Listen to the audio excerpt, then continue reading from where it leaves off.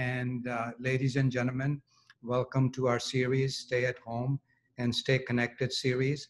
Today we are in conversation with Dr. Rajmohan Gandhi. Rajmohan, if I may call you that, welcome, namaskar, and salam. Hope you're doing good. Thank you. And staying healthy and safe during this social distancing, COVID related. But it's a privilege and an honor, Rajmohan, that you have consented to do this interview. And we are very grateful for that. And I know with your personality, your lineage, nobody really needs any introduction, but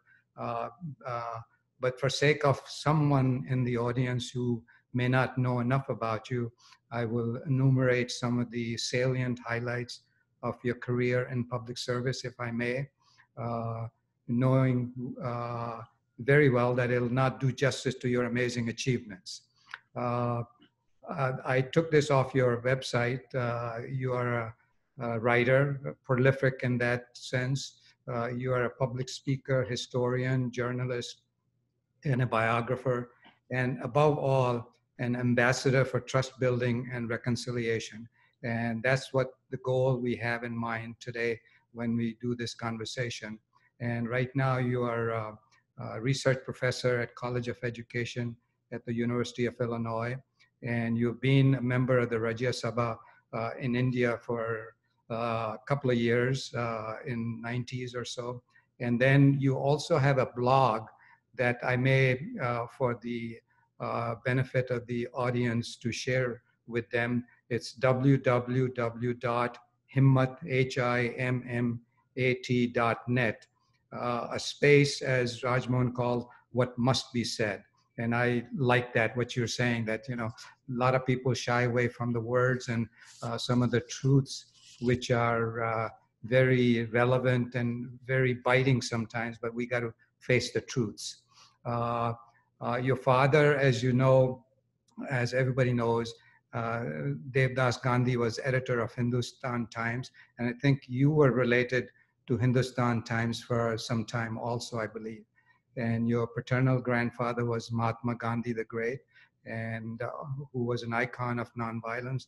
And your maternal grandfather, Raja Gopalachari, was the second Governor General of India after Lord Mountbatten. You have written numerous books on India, Pakistan, and relations between India and Pakistan, and a strong proponent of reconciliation between the two countries. And with that, I'll ask you if I have missed anything that you want to say before we start the conversation, which will basically be from your book, Punjab, A History from Aurangzeb and Mountbatten. Thank you. Before I do that, may I extend greetings, including Eid greetings. We're not so many days after Eid. So I would like to extend those greetings and greetings to everybody who may be listening or watching. So this book, Punjab, A History from Aurangzeb to Mountbatten, was written some years ago by me, published in 2013. So when I looked at it again for this particular conversation, I felt to begin with that I was reading somebody else's book because it was written some time back. But let me remind persons, I think many who might be watching this perhaps are connected to Punjab. Some of them might be, and the Pakistani Punjab, the Indian Punjab. Of course, many people today in India and Pakistan don't know that once upon a time there was a huge Punjab which consisted of Pakistani Punjab, Indian Haryana, Indian Himachal. It was an undivided province, and it was divided, of course, in 1947. So when Aurangzeb died in 1707, that was the beginning of some kind of a vacuum in Punjab. The Mughal Empire retreated from Punjab after Aurangzeb's death, and there was a vacuum which was filled eventually by the Sikhs. And then the British defeated the Sikhs and the British took over. So, and of course, in 1947 was the partition, the trauma, the freedom, the independence, Pakistan was created. The Delhi, where I was born in 1935, was not the more or less Punjabi city it would become after 1947. In those early days, Delhi's was a non-Punjabi world, despite the fact that from 1858 until 1911, the British had administered Delhi as part of their Punjab province. But with 1947, Delhi changed demographically, linguistically. Muslim boys in my school, I was 12 at the time. We didn't have a great number of Muslim boys, but Muslim boys vanished from one day to the next with 47. One of them, a classmate of mine, was called Javed Akhtar. His father, Chaudhry Muhammad Ali, then one of Delhi's top civil servants, would serve as Pakistan's prime minister in the 1950s. Even as Muslim boys disappeared from my school, a number of Punjabi boys, Sikh and Hindu, materialized. Several Punjabi teachers from Lahore also came and joined my school. Now, as Punjab was traumatized in 1947, Delhi started becoming Punjabiized. Even if they belonged to non-Punjabi tracts, at least 2 generations of Indians and Pakistanis were affected by Punjab's suffering. That long-lasting trauma, or rather the need among Indians and Pakistanis to get out of that trauma, is probably the strongest impulse, even if mostly in the subconscious, behind this inquiry that leads to this book. So I was venturing into this effort under a half-recognized pull to assist, never mind how poorly, in healing the wound of 1947. So this is how the book got going. Now, I must mention that after Aurangzeb dies, there's a kind of vacuum, there's scramble for power in Punjab. And in due course, some of the Afghans from Kabul become very influential. But in effect, it is the Sikhs who take over as the Mughal control over Punjab disappears. And there was one very interesting Muslim Punjabi who for a very brief while, only for 5 months actually, ran Punjab. And his was the only example of a Punjabi Muslim becoming in charge of Punjab during this time. So this is in the 1750s, about 40 years or so after Aurangzeb's death, and before the Sikhs have taken control. And this man was called Adina Beg Khan. So he was willing to exercise control in Punjab. He was a local chief. He was a peasant from a peasant family, but he was very astute, very ambitious, very hardworking.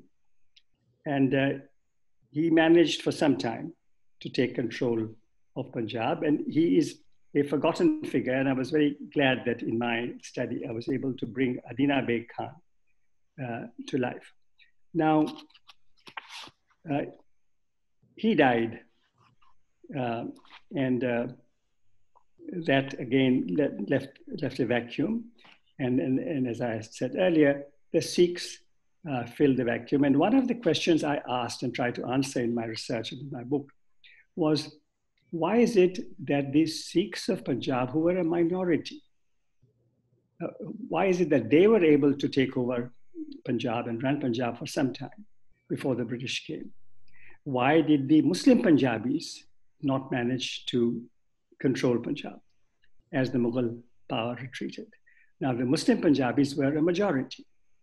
Yes, they were a very large majority in Western Punjab, what became Pakistani Punjab.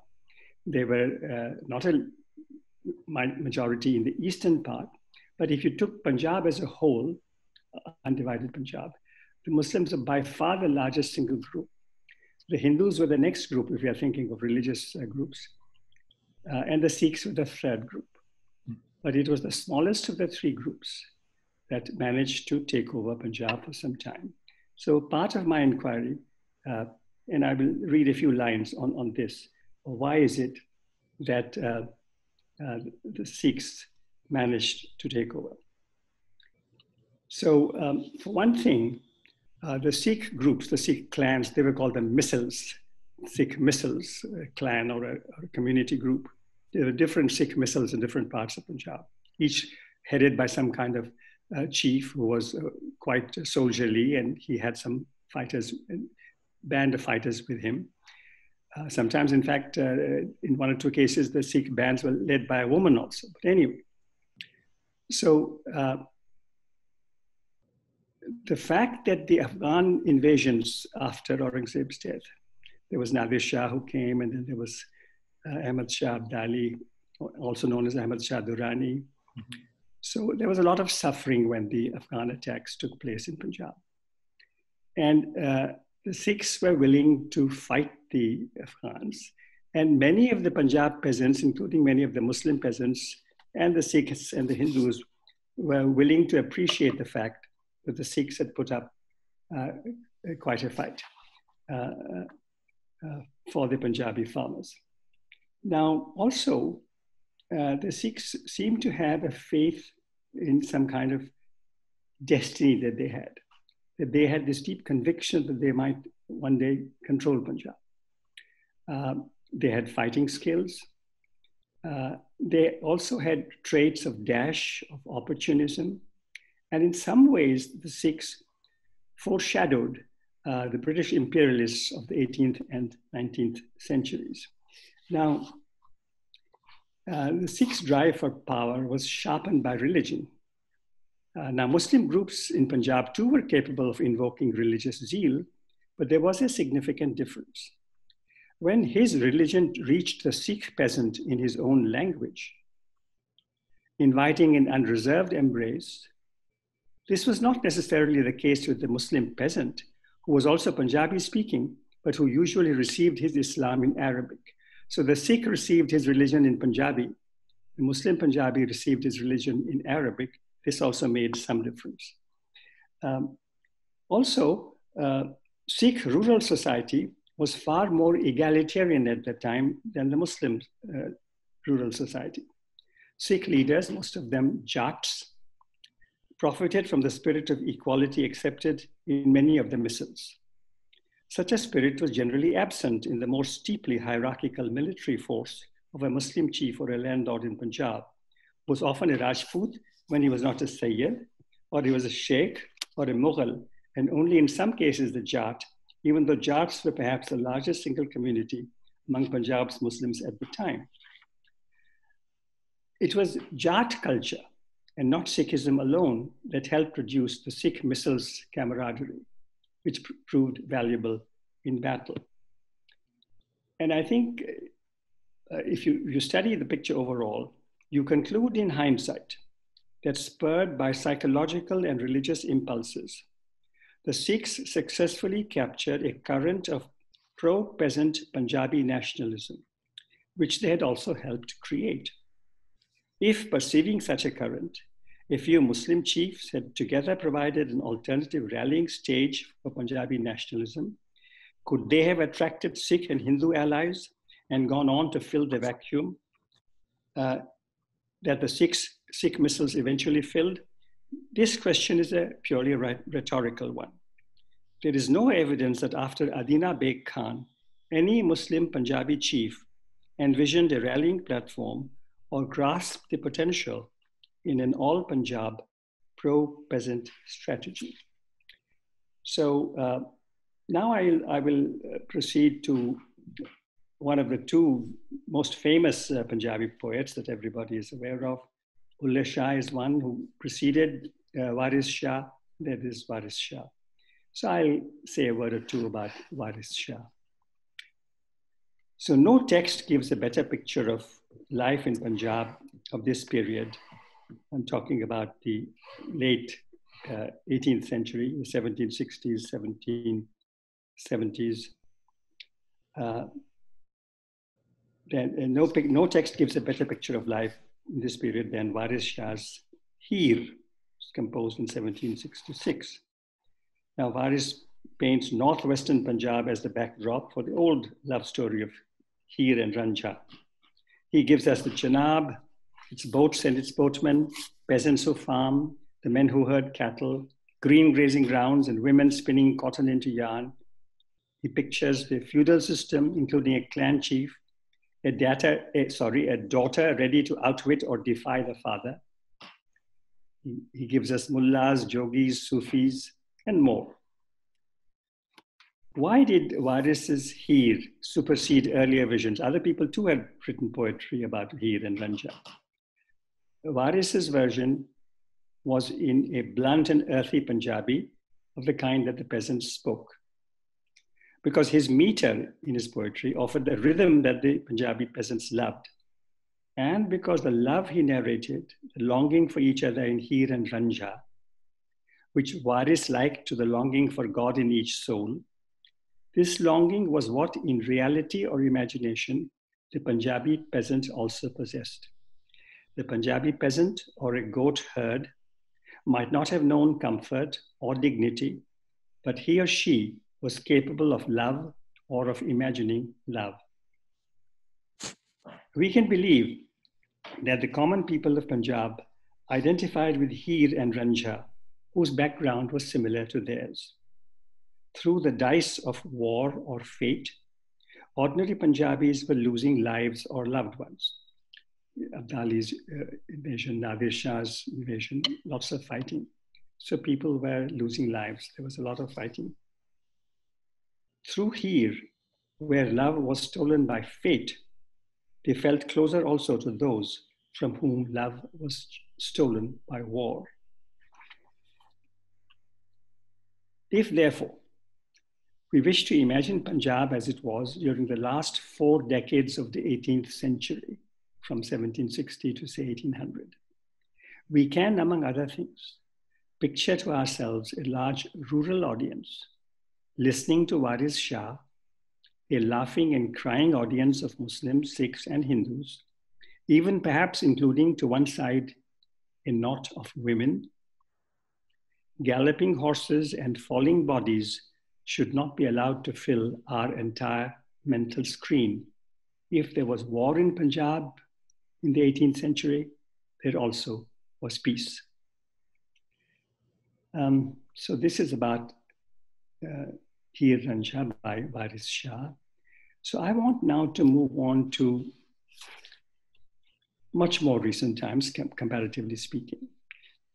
My story is a long one, 1707 to 1947. So much happened in that time. And then we're all familiar with what happened in 1947. And I give the story of how partition came, how independence came, how the carnage developed. It's a sad story. It's a painful story. But there are some amazing instances also in that story. So here I'm reading from a chapter in my book called Insaniyat Amidst Insanity. Insaniyat amidst insanity. Carnage was not the whole story of Punjab 1947. In their villages and towns, many ordinary Punjabis protected vulnerable ones and helped them escape. In recent years, attempts have been made to obtain and record these life-saving acts. One such effort was made in Lahore during 9 days in July 2005 by this author, that's me, and my wife, Usha Gandhi. So I will read just a few excerpts from what we wrote as a result of the interviews we had in Lahore in 2005. Responding to a message from a woman who insisted that she had to meet us in Lahore, we went to her home in Lahore's township colony, where we were warmly welcomed by Naila Parvez, her husband Dawood, and other members of the family. It was her husband's story that Naila wanted us to hear. Dawood was 2.5 years old, his head and elbow slashed, Naila said, when in 1947, he was brought to one of Lahore's refugee camps. the Walton camp, I think it was. This is what Naila Parvez said to us, quote, "He knows nothing about his family. We don't know if anybody came with him. We don't know of any relatives of his." Then she says to us, my wife and me, "Can you help find out?" Dawood showed us the large furrow on his scalp and the scars on the elbow left by the childhood wounds, inflicted, they had heard, by kirpans.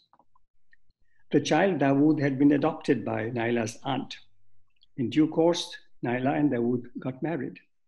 Naila longed for her husband to find his roots, and though there was nothing we could do to help, she seemed glad to express her wish to people from across the border, where somewhere the origins of Dawood lay. Now the gash on Dawood Parvez's head and his wife's unanswerable plea underlined the tragic fact that the bulk of 1947 stories will remain unknown and unrecorded. And this is something that we should emphasize and recognize. We all know that a very large number of people were killed. Muslims were killed, Hindus were killed, Sikhs were killed by an incredible design, I suppose, or whatever. The fact was that an equal number of Muslims and non-Muslims were killed in the terrible carnage of 47. But we only know of a few people who were killed by name. The vast majority of those who were killed were very poor, humble people with no records of when they were killed, where they were killed, how they were killed. So this is one of the most painful aspects of the 47 carnage, that we don't have even a proper record of the names of those who were killed, but we do know that the vast majority of those who were killed were very humble people. Yes, there were some from the elite too who were killed, quite a few, but the vast majority were the very humble people. Now here is something that was told to us by a man called Abdul Rab Malik, originally from Quetta, Balochistan. The family of Abdul Rab Malik was 84 when we met him. Retired director in the excise department, originally belonged to Batala in Gurdaspur district in what is now Indian Punjab. But I was born in Ziyarat, Malik told us, a hill station near Quetta. Father had settled in Balochistan. We interviewed Malik on 22nd July 2005 in his house in Lahore's model town, where many well-off Hindus and Sikhs had resided before partition. A Hindu temple stood near the house, but with no sign of worshippers. Malik was happy to learn that my wife Usha's Sindhi parents had lived in Quetta before leaving for India in 1947. Recalling events in Quetta, he spoke of his Sikh subordinate, Sub-Inspector Sardar Rajinder Singh, whom he had called to his home to prepare a raid in a cinema house as part of his job as excise inspector. He said, Rajinder Singh came in at about 8:30 p.m. By this time, riots had begun in the town, and we could hear sounds of an uproar outside. The Sardar got frightened. I said, "You are safe in my hands. I will take care of you." Then Malik took out a burqa for the Sardar to wear, accompanied him to his house, which was nearby, along with his own wife, also in a burqa, and 2 constables in uniform. He warned the Sardar not to leave his house. The next morning, Malik went to his subordinate's home, personally took Rajinder Singh, his wife, and his son, all dressed in burqas, to the railway station. He told us, "We went in a hired car and saw that they sat in the train. From Quetta to Lahore, my people traveled with them. They reached their destination in India, Darwaza Ram Bagh in Amritsar, from where he wrote a letter of thanks." Malik also spoke of a Hindu, Seth Hemal Das, the biggest sweetmeat merchant in town, mithai seller, who lived 3 or 4 houses away from Malik's house. The Seth served mithai free of cost to all the poets who went to his shop. Poets were mostly Muslim poets. One night at the peak of the riots, the Seth's son, Leela Ram, arrived at Malik's house with a bunch of keys in his hand. These were the keys to their shop. I went to the Seth's shop, said Malik, opened his safe, took out 24,000 rupees and the jewelry in the safe, brought the stuff home, put a burqa on Leela Ram, accompanied him to his house and delivered the valuables to his father. The next day, Malik, along with his sergeants, accompanied the Seth and his family to Mach railway station, 50 miles from Quetta, and put them on a train. Quote, they reached Karnal in Indian Punjab, safe and sound, unquote. But, said Abdul Rab Malik, there were those he could not save. He told us, quote, Sardar Ram Singh owned a furniture shop. Mr. Scott, the British superintendent of police, shot down dozens of rioters. I saw 20 bodies on the road. Going on a bicycle with a friend, I used a cycle in those days, said Malik. I saw Sardar Ram Singh coming in a Morris Minor. He was stopped by a crowd, pulled out by his hair, burnt and placed on the engine of his car, unquote. Said Abdul Rab Malik, my own eyes, these sinful eyes, have seen that sight, unquote. Now here's a story about a woman called Sugra Rashid, originally from Jalandhar. On 19 July 2005, in her sister's home in Thokar Niaz Beg in Lahore, we met Sugra Rashid. Now, we had known in broad terms from her niece, Aruna Kamal, who's a friend of ours, that Sugra Rashid had lost several relatives in the city of Jalandhar in 1947. In 1947, Sugra was a young wife and mother in Delhi.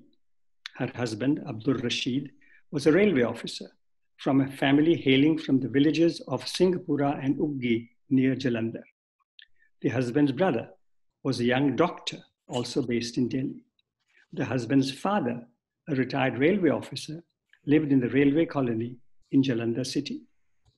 We asked Sugra Rashid for the names and ages of those who had been killed in August 47 in Jalandhar. Her answer was given clearly, calmly, and solemnly, and filled with brief pauses as she tried to remember. She said, Dr. Badruddin, the father of my husband. He was killed. He was 60. Fatima, my husband's mother. She was 55. Jamila, their newly married daughter, my husband's sister. Tahira, their younger daughter, who was 22.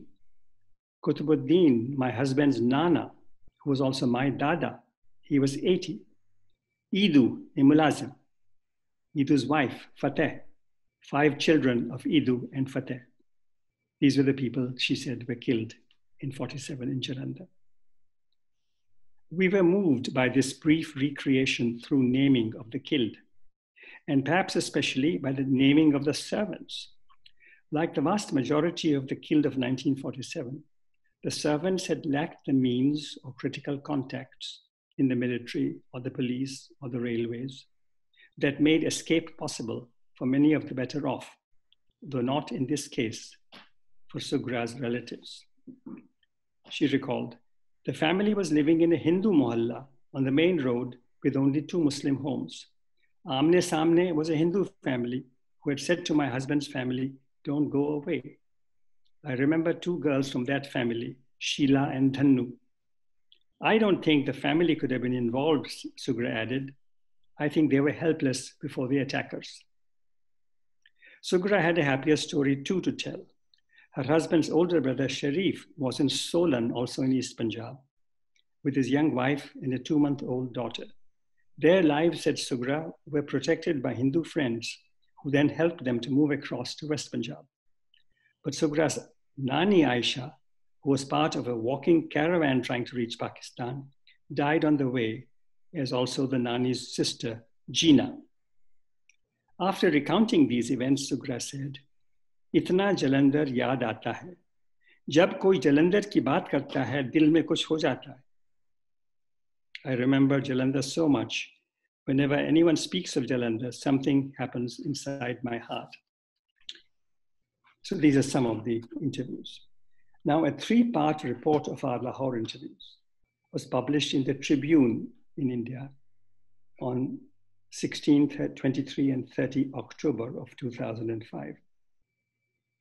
Letters received in response to our report, some of these letters were published in the Tribune, offered accounts of other life-saving acts of 1947, which the senders of the letters had heard of in their families. These accounts confirmed, first, that courageous deeds of protection were widespread in 1947. And secondly, that those who performed or witnessed such acts recounted them to the next generation. If more such stories are accessed and shared, the underreporting of the Insaniyat of 1947 can be corrected. So I hope very much that if listeners of this conversation are aware or remember stories that they have heard of their family members protected others, or how their family members were protected by others from the other community, recording those stories and preserving them, perhaps in the South Asia Institute or elsewhere, whichever is an appropriate place, would be a very constructive act that anyone possessing those stories can perform. So I'll stop here.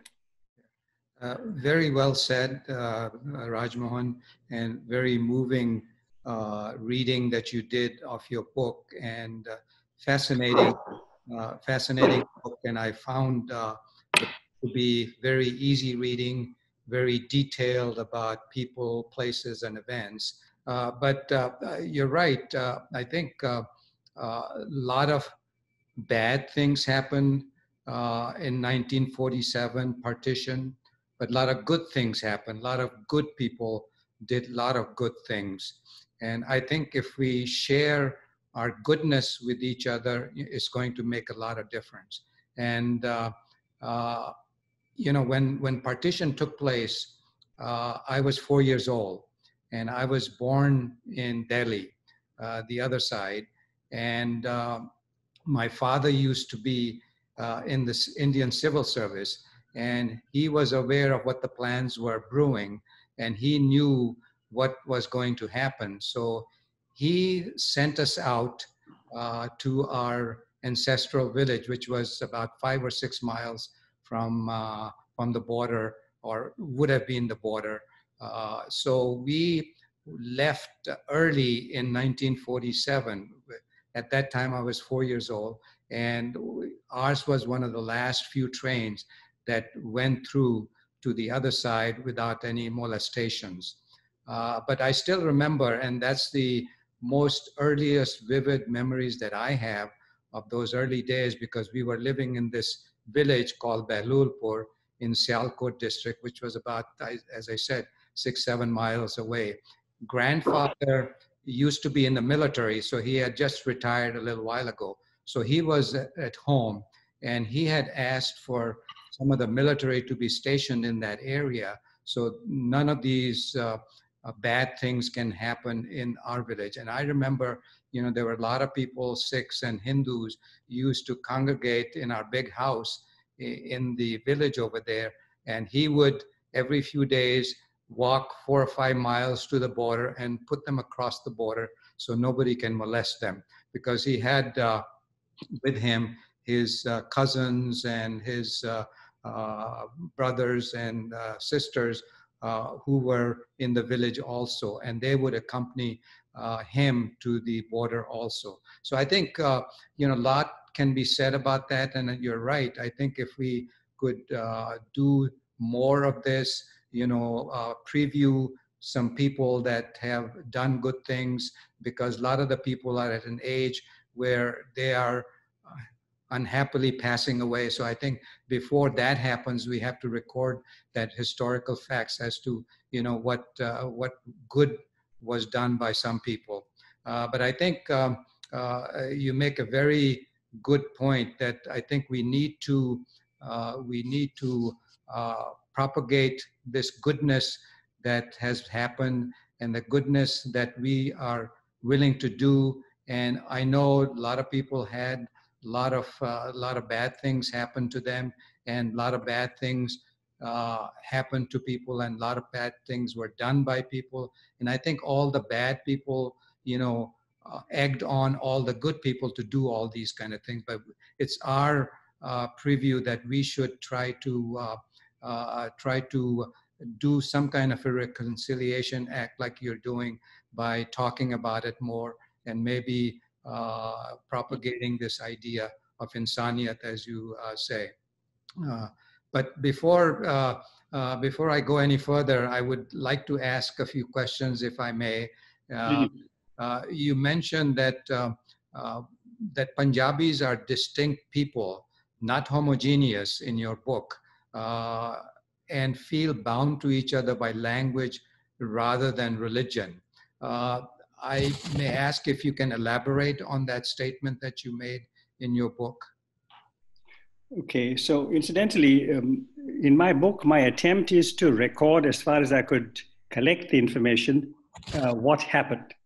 I was not trying to discover who the guilty men were, who the heroes were, who the villains were, but as far as possible, a recollection, a collection of information as to what actually happened in different parts of Punjab. So I was not, my aim was not to present any theories, but to try and explain, as far as I could figure out, what had happened. So yes, I found that the Punjabi language, Punjabi culture, did in many ways, not entirely, in many ways it transcended the religious differences. So there was, now I mentioned Waris Shah and Bulla Shah. So their poetry is recited to this day by Punjabis, Hindu Punjabis, Sikh Punjabis, and of course Muslim Punjabis.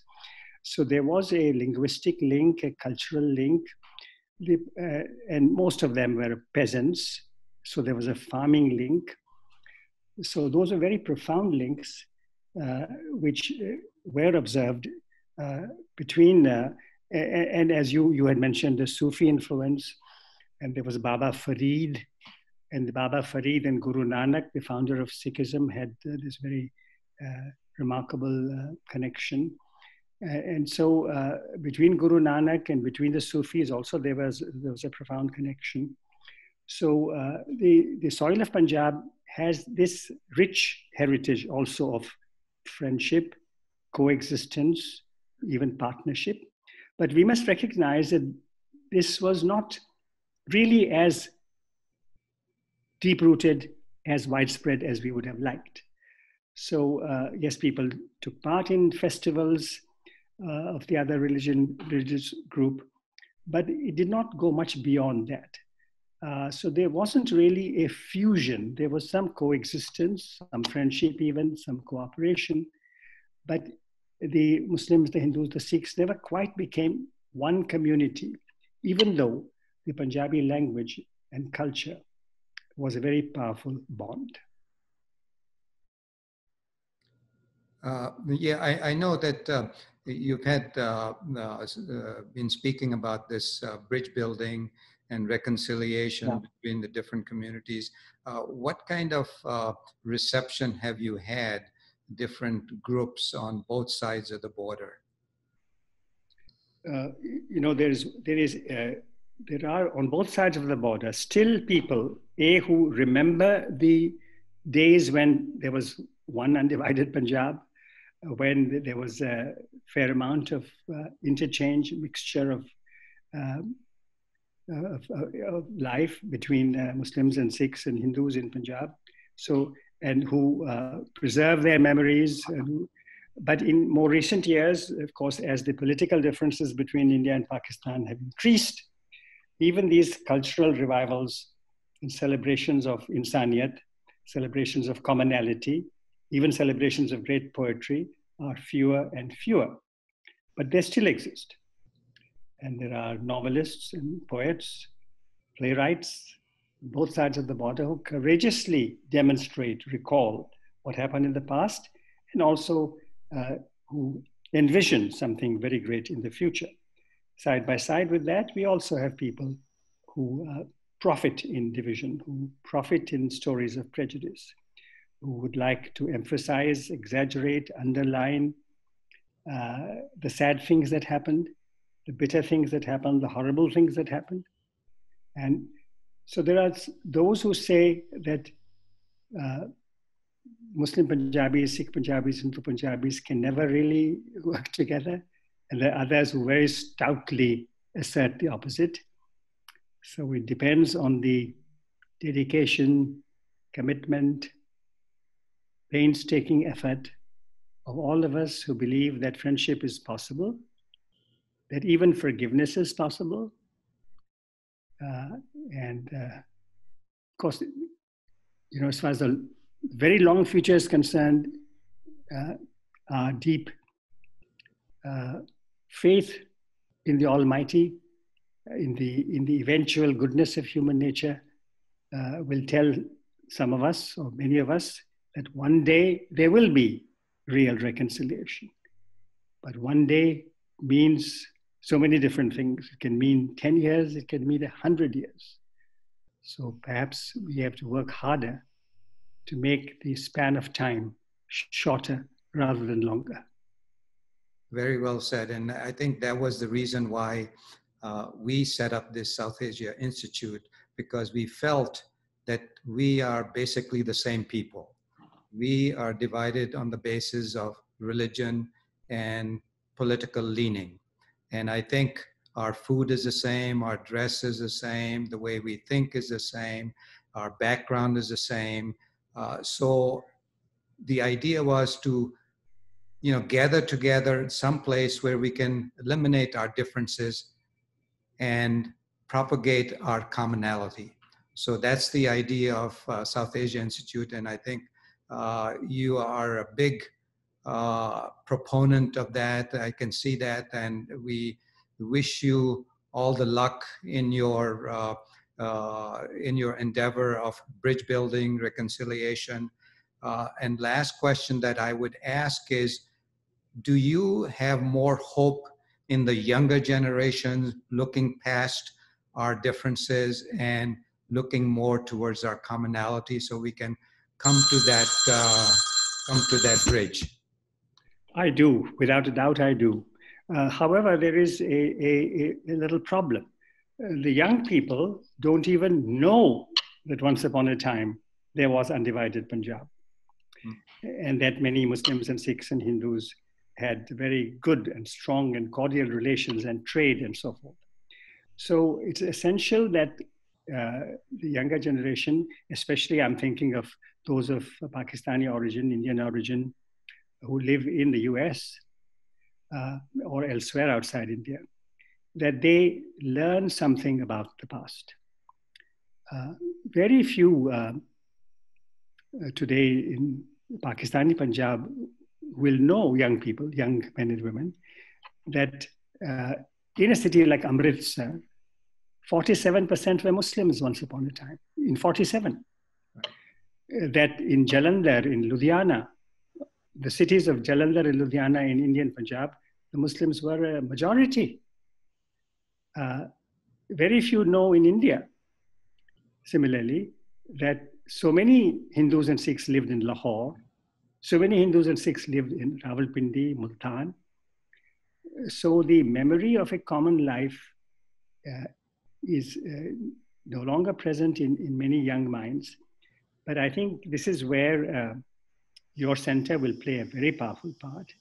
And whoever has the ability, whether to write, to communicate, to leave behind a record, to leave behind stories, can play a very great part. But I totally and completely share the view that young Pakistanis, young Indians will overcome this very costly and completely foolish division. No, I agree with you. Can you imagine if the amount of money we spend in our arms, both countries, if that was spent for the welfare of the common man, where would India and Pakistan would have been by now? Absolutely right. But it's not too late. And even going beyond just India and Pakistan, or going beyond Punjab, or Punjabis of Muslim, Sikh, or Hindu background. Many people who live in the United States are aware of so many other divisions. There's so many profound divisions. Even the COVID crisis has revealed all over the world how the inequalities, the divisions, the discriminations in societies have accentuated the COVID-19 crisis. Right. So as and when Pakistanis and Indians come together and get beyond the bitter memories of the past and show their reconciliation, show their partnership, they have a very large part to play also in helping the rest of society in the United States or wherever they may be living in the world. So I think in what you say, there is a suggestion that Indians and Pakistanis could have a role also for the wider world in which we live. And especially in United States, since there is a lot of people of color, especially Hispanics and Blacks, and I think if we absolutely right, if we get all those communities together, we can be very strong and we can create a positive change in this country also. So, and I think your South Asia Institute can also help with that, and I'm sure is helping with that. So it is the fact it is in Chicago, and it is, I'm sure people of all backgrounds visit it. So it will play a very good, it is playing, I'm sure.